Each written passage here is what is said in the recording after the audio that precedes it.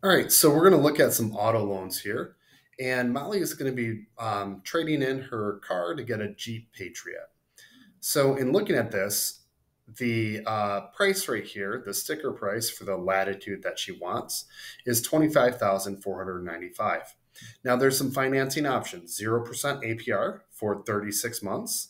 So that's only 3 years. And then she's going to get a $1,500 cash allowance. That's going to make a high monthly payment because the term is only 3 years. Now, if you look here, 1.9% for 84 months, if you take 84 and divide it by 12, that's a 7 year loan. So you're going to end up paying that 1.9% per year for 7 years and then divide that by the 84 months. So for this activity, we're going to assume that Molly is going to pay the exact MSRP, which is not likely to be true, but we'll save that for simplicity. So, in looking at this, we ran her credit history, and the year with the year's worth of student loan payment, the deal was qualified for well qualified buyers. The best deal they can give you is 5.6 months for 60 or 5.6% for 60 months. So there's also a little bit bad news. The cash allowance is based on credit history. So she doesn't qualify for the 500, but they can do 400 for her. So Molly still has a $2,500 down payment. So how much does she need? So if we look at that, we can take 25,485, subtract off the 2,500 down payment, and then subtract off the $400 cash allowance. So I'm going to just use a calculator here.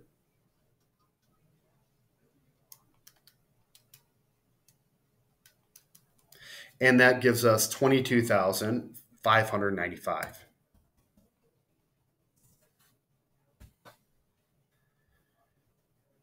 So in looking at this, we need to figure out, well, what's her monthly payment going to be? So this is going to be an exponential equation. The initial value is 22,595 times we do the 5.6% added to 100%, which is 105.6%. And then we change that to a decimal. So that ends up being 1.05 and then 6.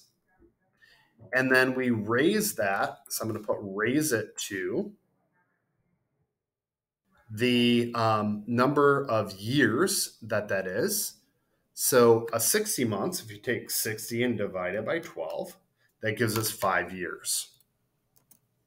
So this is going to give us a total amount of her loan.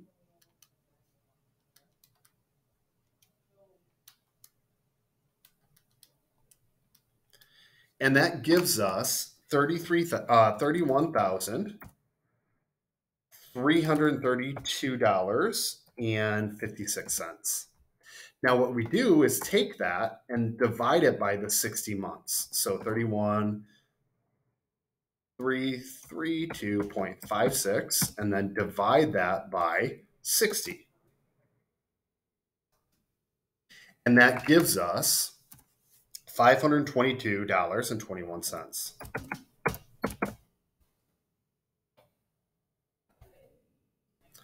So, in looking at this, to calculate the total interest, we would take her total amount that she spends, 31,332.56, and then subtract 22,595.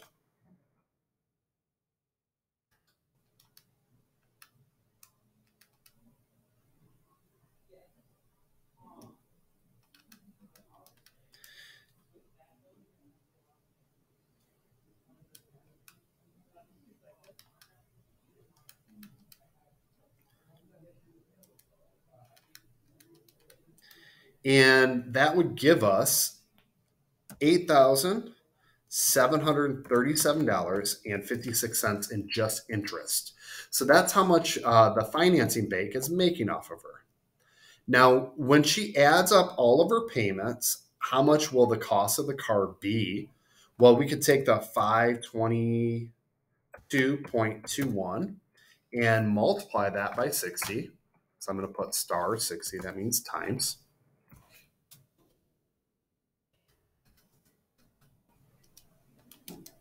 And that gives us 31,332.6. So that's the amount of the car with interest. And if you notice, that's a little bit off because of some rounding error.